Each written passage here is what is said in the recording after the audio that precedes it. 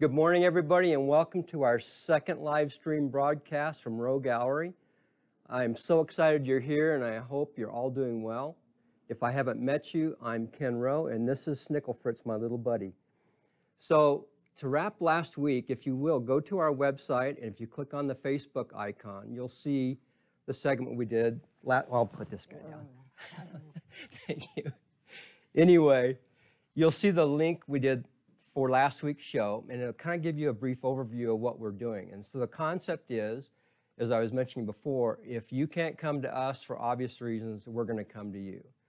And we've got an amazing opportunity here because I have been commissioned to do this piece, this life-size piece, very large. And so the question is, how do you start the piece? And my answer is I always start with live reference. So yes, that's me, and that is Simba. So what you can see here is I'm sculpting Simba live, being able to touch Simba at the same time and sculpt my piece, and this is the little maquette that came of this session. So as I was saying before, touching that animal and then touching the piece at the same time, there's so little distortion in the translation. In other words, I could have a photo of this in my studio, but what better reference could I have than actually touching the animal and touching my piece? So let's fast forward in time. Thanks to this commission, here's Simba and me. What I wanted to do was present this to the client who thankfully commissioned me, and these are the dimensions that I came up with. So what I did was I took this 53-inch long torso from here to here, measured this, divided it into the 53 inches, and that gave me my scale. So I'm building the armature, which we saw last week, on that scale, and this is a Photoshop, thanks to our wonderful Winona, that plugged this piece into scale so our clients could see how that's going to look. And that's just an image of this scaled up to 53 inches from here to the shoulder. So again, like I was mentioning last week, I used to be a taxidermist. Everything is about the bones. So this is the skeletal structure that's underneath here. It's articulated. I can bend it and move it as I want. I've got measurements of each one of these bones. So I've scaled those bones up to what you're about to see. So let's see how far I got from last week to this week. And here we go. So my wife said I went too far, but it's so much fun to do this, I can't stop. And so start with the skeleton, the scaled up version of this. It's jointed so it actually bends where the joints naturally occur. So as I'm working on this piece and I want to bend it and I want to reposition a leg, it will only bend where it's supposed to. So how I do that? It took me 20 years to figure out a system that was fast that I could utilize to make the skeleton. So each one of these pipes is the length of the bone. This is the scapula. I slide them over the wire. This is the humerus. This is the ulnar radius.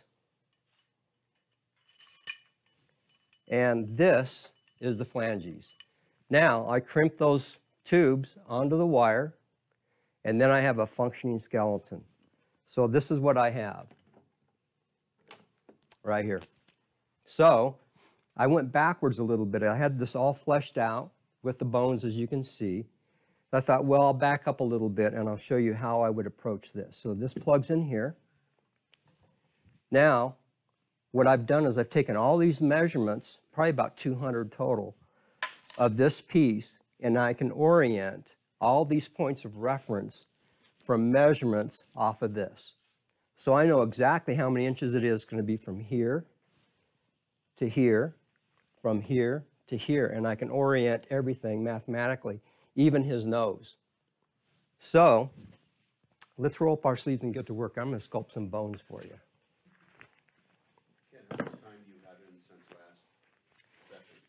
You know, I bet I have hour-wise, I was telling Lee earlier, I probably have about 70 hours in this last week. And so, but it doesn't feel like a long time because it's so much fun, I can't stop myself. So what I'll explain a little bit here is the clay that I use is this. It's called plastiline. It never hardens. This is how we get it. And it's basically wax. So, and it's very heavy. So this piece is going to weigh a lot.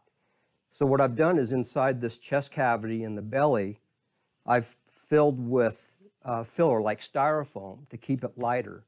And as it is right now, it's probably about 80 pounds, not too bad. But this is going to quickly get to about 200 pounds as I flesh it out. So here I have some clay.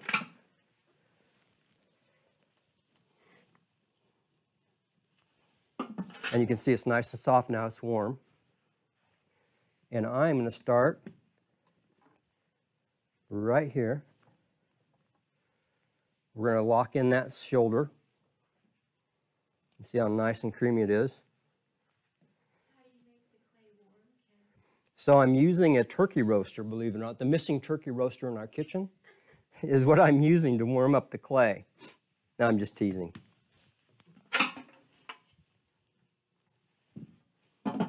So, the scapula, very, very important to know where this all falls into the origin and insertion of the muscles, because this is going to dictate how I'm going to put all the deltoids in and everything else.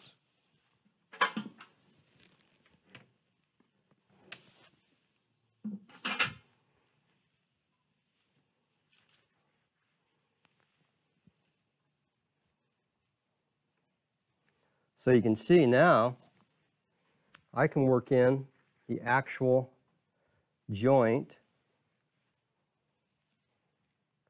And there's a rough version of the scapula. Now, the blade of the scapula, this right here, that dictates the origin and insertion of all these muscles coming off of that scapula. Same with this. This is the head of the femur. I mean, head of the humerus.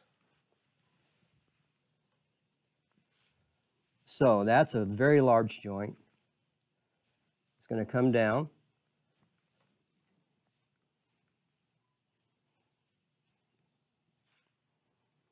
And this is a little awkward from this angle, but you can kind of see it. I don't want to be in front of the camera blocking your view.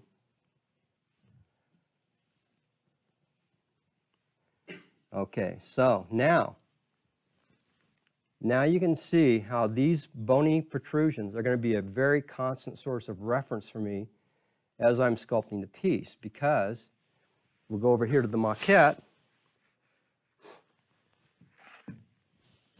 and here is the same point of reference right there. That's what I'm building.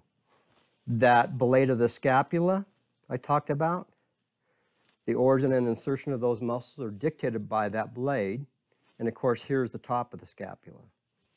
So now you can see the method of my madness here, sculpting all these bones and spending the time I need to on developing this system. So let's just do one more thing here. So let's just say I've fleshed this out with the bones. Now I want to start putting in my muscles. One of the funnest ones is I start from the foot and come up. And again, this is based on orientation. Let me grab my clay.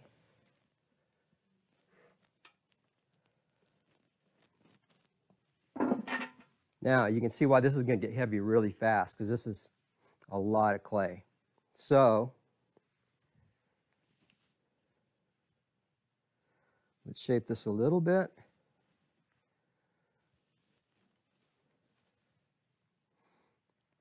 All right, now, origin is the closest to the body that a muscle starts.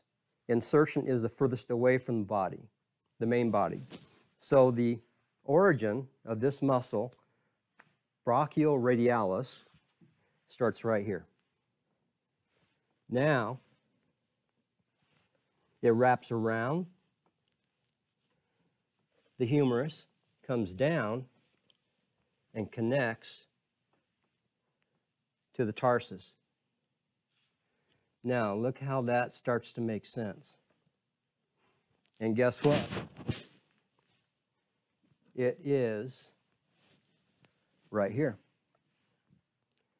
So that's what's going to happen the rest of this week. I'm going to keep working on this piece. I'll be fleshing it out as I go. Lots of muscles. Of course, the skull, big point of reference. Even though the teeth won't show, they're very important because they will influence the lip line and how it falls together. So this is really important. And I think next week, what we'll do is we will work on the face, because I'll flesh out a lot of the stuff in the meantime. Also, check out our website. Today was supposed to be the second day of the Josh Toby show. Excuse me. But since, obvious reasons, we're not going to have that. We just did an amazing e-blast yesterday. We're getting terrific response. Keep checking out our new website. And also, I want to thank my friends from Red Rock TV. You got to check this app out. If you're coming this way, when all this is over with, you got to check this app out. It's free. It's an amazing resource. And it's thanks to them that we're here doing this today. So with that said, I bid you a great week, and we'll look forward to seeing you next week.